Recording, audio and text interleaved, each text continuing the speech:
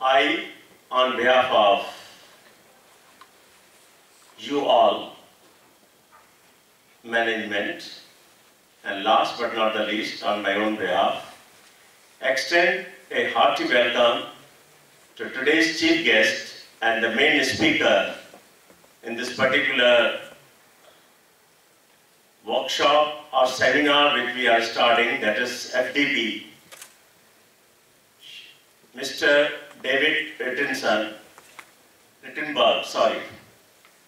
who has agreed to come and share his thoughts on this particular topic of excellence in teaching.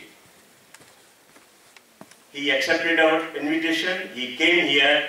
I just request one and all to please welcome him with a good round of applause, please.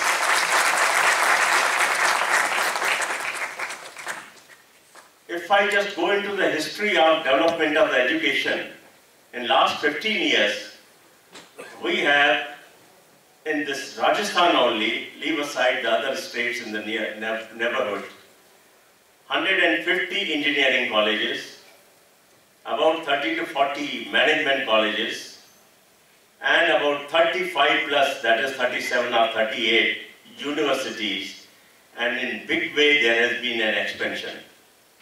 This has been possible. Of course, the government is also playing its role, but the government has encouraged private sectors to come into this. That is, private investors have come and expanded the education. Management, technical, universities, all have been opened. But there is a big thing. Now the government is also thinking about the quality in education, excellence in education. There are many things, many pitfalls because of the very fast development.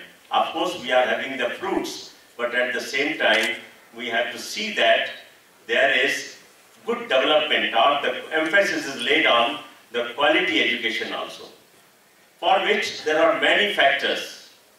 Many changes have to be brought, especially when it comes to teaching.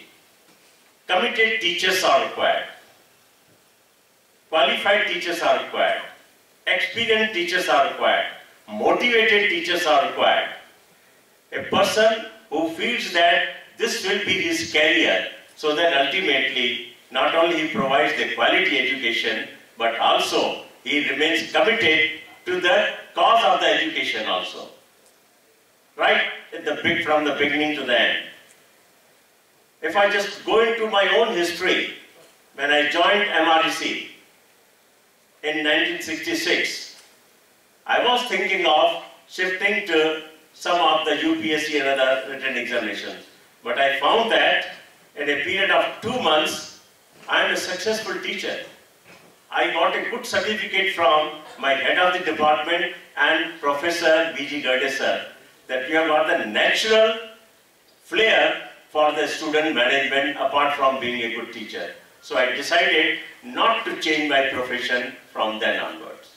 I got many opportunities, but I remained committed to my profession. And I tried to see that I provide a good education. I tried to get the good education also. This is what I want to tell today, that when you are in this profession, please remain committed to your profession, be motivated by it, and be a motivator for the students also. More we will be listening from our chief guest today, who will throw more light on this particular, how to achieve excellence in teaching. I again welcome him on behalf of you all. Thank you, please.